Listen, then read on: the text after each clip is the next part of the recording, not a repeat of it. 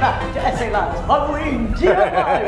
Yes, so do your tombstones always fall over or break in half? Do your spiderwebs always come out just a hot mess? Stephanie Pena Frost, owner of Princess and the Monkey Home Decor, is back to show us how to do your decorations right and how to make them last. Yes. Okay? Exactly. So we're starting with, okay, you find these at all the stores. There are small ones, there are bigger ones, and you know, they're kind of overpriced for what they are, but they're the foam tombstones. They're the foam tombstones, and with Texas weather, you never know when there's going to be a windstorm. You never know when there's going to be anything to you know, break your tombstone. So the best thing to do is to get, it's called Coroplast, and I got this at the home improvement store.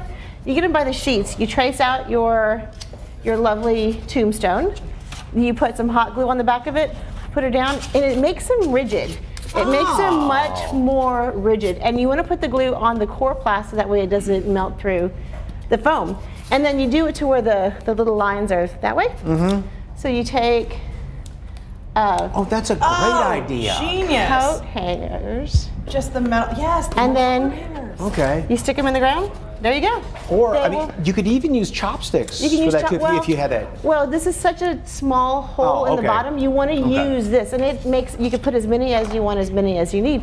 And it's great because you can do them large, you can do them small, you can do it for whichever size you need. And that's just what some of them need. It's just that little bit of reinforcement so if the winds blow, they don't go with it, right? Exactly. Okay, so now lighting is important, right? Correct. So lighting is it's what's gonna make your Halloween decorations pop. It's what's gonna bring the kids to the yard for the candy. So you wanna do different things like use different lights. The color lights aren't just for Christmas. So they have orange and yellow and green. Decorate your trees Purple, with that. Purple, yes. all the cool stuff. LED strobe light here. Strobe lights. And so that little setup there, you set it up to music, and it will strobe the lights and the sound to the music. It'll play along with that. So it creates that big impact on your house and your front yard.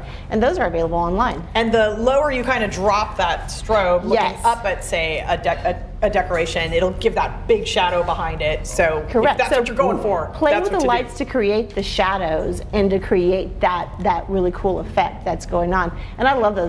Those look like burning embers. Oh, wow. And The so candy- it's the candy corn lights. Candy corn Yes. lights. Yes. Where are these like at Home Depot and stuff? Home Depot, HEB. Really? Yes. Oh, yes. Oh, I need some of Walmart, those. everywhere. They're Okay. really cool.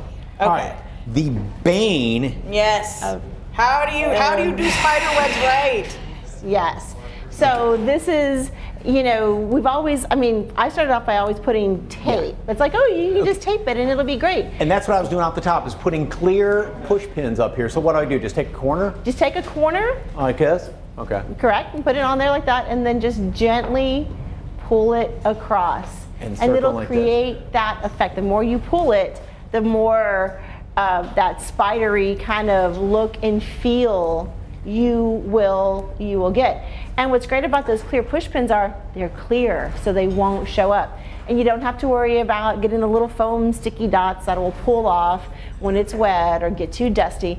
On our front porch, we went all out and put screws in our walls. Well, and wherever you put the push pins, you could kind of pin the spider to, Spin and the it'll look. spider too, Yes. correct. Yeah, they have these great lights This is that are looking really spider good. lights, and you can pin you can use that. You can use the push pins to hang the little spider lights from, so it makes them kind of glow even more.